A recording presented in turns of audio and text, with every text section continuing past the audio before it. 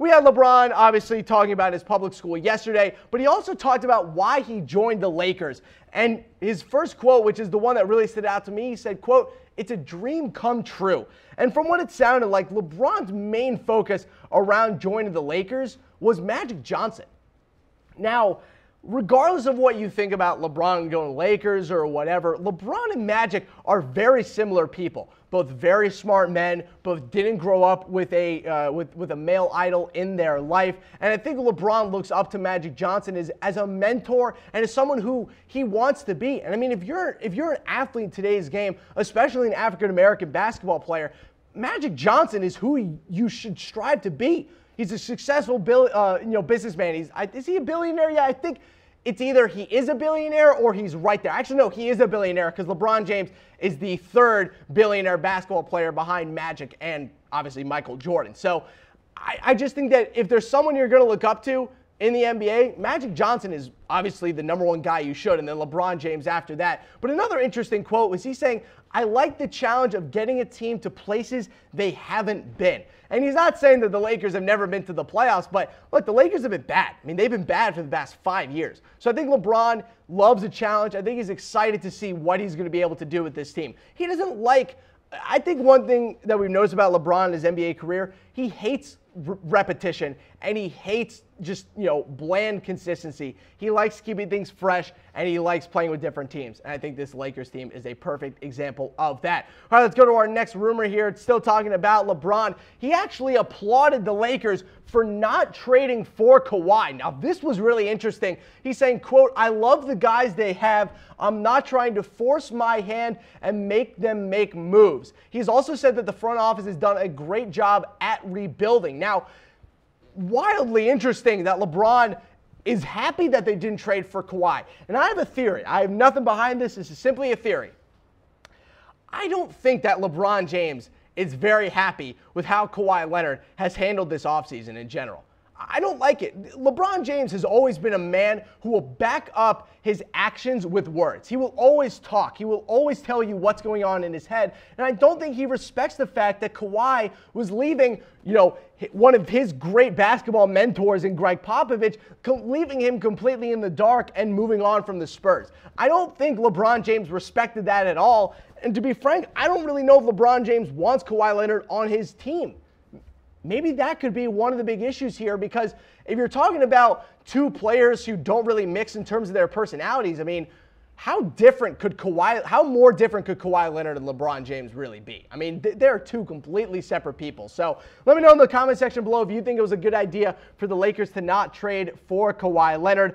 I personally think that I think it was a great idea that they didn't trade him. They give the kids another year to play with LeBron and they can get Kawhi next offseason. But hey, we'll see if the Lakers even want Kawhi next offseason. LeBron will definitely have a hand in that. All right, let's go to our next Lakers rumor. Sorry, Lakers fans. Kobe Bryant might be coming back, according to Shaq. He had a quote on TMZ saying, quote, "Kobe coming back. You heard it here first." He's obviously not serious. Kobe's not coming back. He's 39 years old. Doesn't really have any knee cartilage left. I don't even think the dude has a left ankle anymore. The dude's body completely failed him over the last couple of years. And do we even want Kobe to come back? I don't. Why would you want Kobe to come back? He went out the perfect way, dropping 61 in his final game at home, by the way, against the Utah Jazz. I was watching that game. It was a great one. But let me know in the comment section below, do you want Kobe to come back? Give me a Y for yes or a type N for no. I say no. No thanks. Keep Kobe away from basketball. I love the off-the-court stuff that he's doing right now, working with all the young players, doing his little ESPN Plus show that he loves to do. So keep him off the court. Let him do what he's doing right now. All right, let's go to our next rumor. Still talking about Kobe. Apparently, Kobe Bryant wanted Jayson Tatum over Lonzo Ball. So Drew Hanlon, who's Jayson Tatum's primary NBA trainer, also works out with Kobe. The two of them are quite close. And apparently, Drew Hanlon showed Kobe Bryant some of Jayson Tatum's tapes and said, "Why didn't the Lakers draft him?" And then after seeing those tapes, has proceeded to work out with Jayson Tatum multiple times. Kobe is apparently very impressed by Jayson Tatum's ability to mirror his moves and also just the offensive ability that this guy has at his age. So we have a really interesting weigh-in here that I want you guys to talk about. Who will have a better NBA career? Give me a triple B for Lonzo Ball or type JT for Jayson Tatum. I think Jayson Tatum is going to have a much better career than Lonzo Ball. I think Lonzo is going to have a very interesting career. I don't think he's going to end up being Magic Johnson. I think at his best, he's going to be a Rajon Rondo level player who averages maybe 15 points per game. But outside of that, I mean, Jayson Tatum has MVP upside. He really does. I mean, if he continues the progression that he's moving and his defense continues to get better, there's no reason why at 25 years old, Jayson Tatum won't be averaging 26 points per game and also is one of the best defenders at his position in basketball. So I say Jayson Tatum is going to end up being the best player, but let me know below if you think it'll be Ball or Tatum.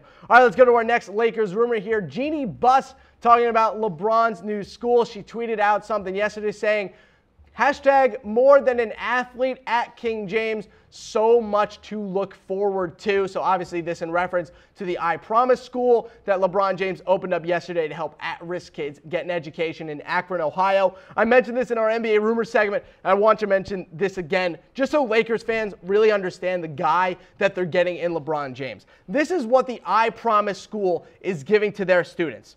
Free tuition, free uniforms, free transportation within 2 miles of the school, free breakfast, lunch, and snacks, guaranteed college tuition for every student who graduates, a full food pantry for families, GEDs and job placement services for parents, and a free bicycle and helmet for any kid who is outside of 2 miles away from the school. So congratulations, Lakers fans. You are not only getting the best basketball player in the NBA, you're getting the best person in the NBA. And I think it is incredible what we are going to see going forward from LeBron James.